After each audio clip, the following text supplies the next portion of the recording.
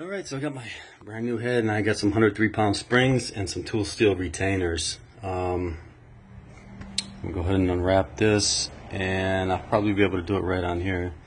I'll go ahead and change those out, tape up the head and spray the outside casting and get it ready for installation.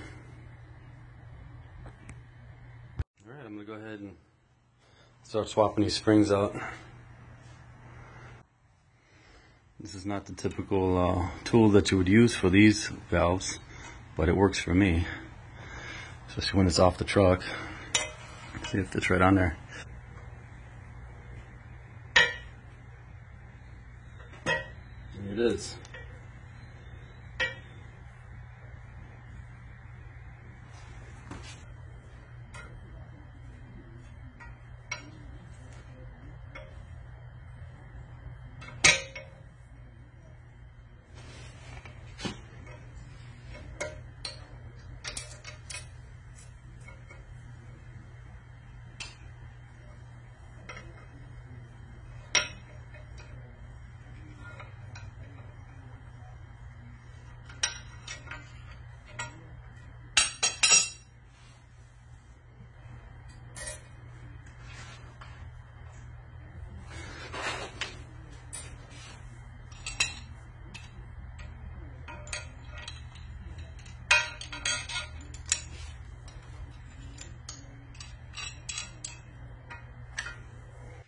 Alright, it's all finished.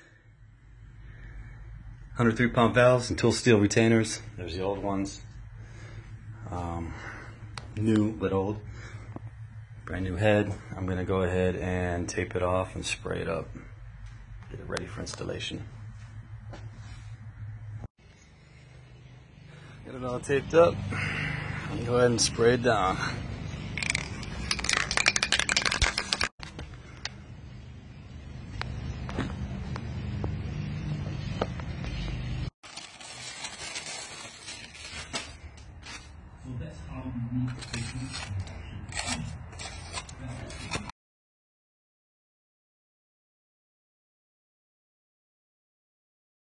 Alright, so I'm measuring the protrusion. I get about 34 thousandths. Measuring along with the pin. I'm going to measure a couple more of them just to see, but I think I need to put a thicker head gasket on here. An alternative is to have the valves sunk deeper into the head. Alright, what I've been doing to check the protrusion is I'm bringing each piston up to top dead center there at its highest point, and then I'm measuring here, here, here, and here, and then I'll take an average. Be safe, I'm taking the head to the machine shop to have the intake valves recessed 50 thousandths. So I'm going to give them also all my specs, all my measurements and whatnot. Measure with cheap Harbor Freight dial so they know it's a bootleg measurement. I got the head back from the machine shop. The intake valves have been sunk to 50 thousandths.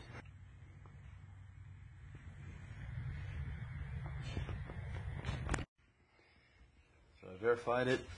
They're all pretty much at 50 thousandths, intake and exhaust. So it was suggested to sync the intakes to 50 thousandths. I was talking to somebody online. I'm new at this, so I went ahead and did it. Better safe than sorry, I guess.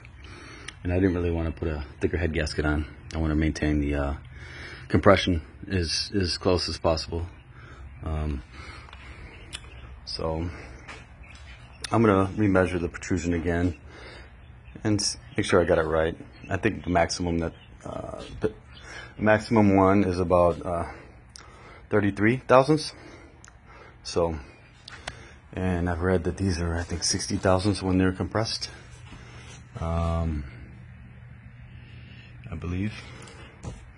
I'm not sure. Alright, I got the head head gasket sitting on here. All the surfaces are clean. I got put like 3 of the studs in there so I can set it on evenly. Make sure there's nothing in between any of this stuff. Make sure it's completely clean. Make sure the alignment dowels are there. And yeah, should be able to set it down. Heads on. And I'm using these Xotic studs.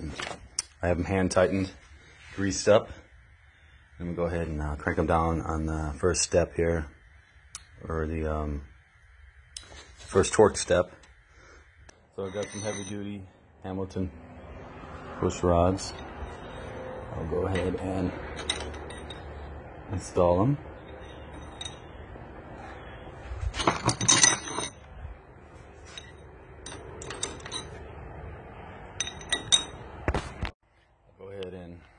Clean these up, put them on a nice clean surface. There's a bunch of crap in here, but I'll spray them down, clean them up, and get them ready to put back on.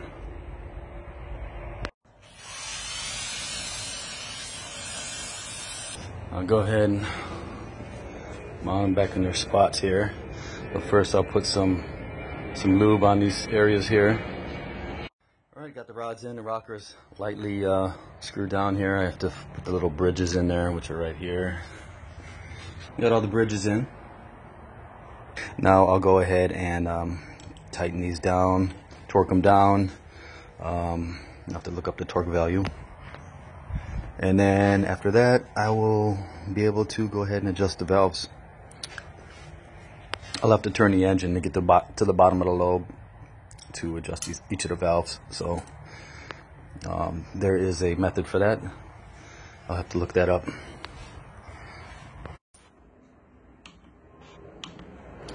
Alright, it's all torqued down. Now it's time to adjust the valves.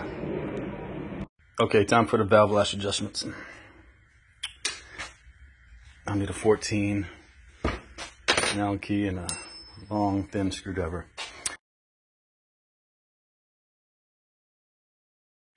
So I'm going to put the engine on top dead center, and there's a mark here, right here. What I'll do is after I move it, I'll just kind of center it by hand to make sure that mark is lined up. And this should be at its uppermost point because it's riding on top of the piston, obviously. So let me go ahead and do that first. I just have some bolts on the crankshaft here, and I'll spin it with a crowbar.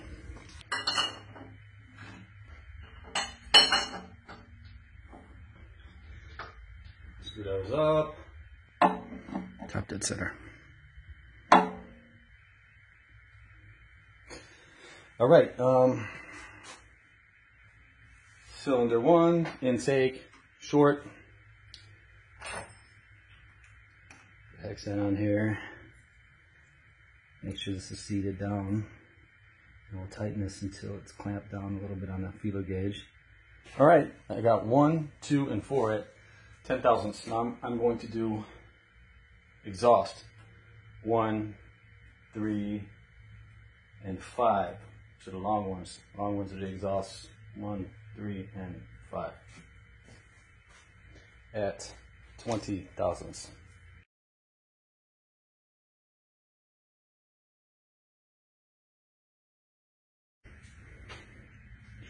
All right, valves are all adjusted. I'm just going to double check each bank again. I have to turn the engine again and double check them. And that'll wrap it up for now. Got to order some more parts. And that'll be content for my next video.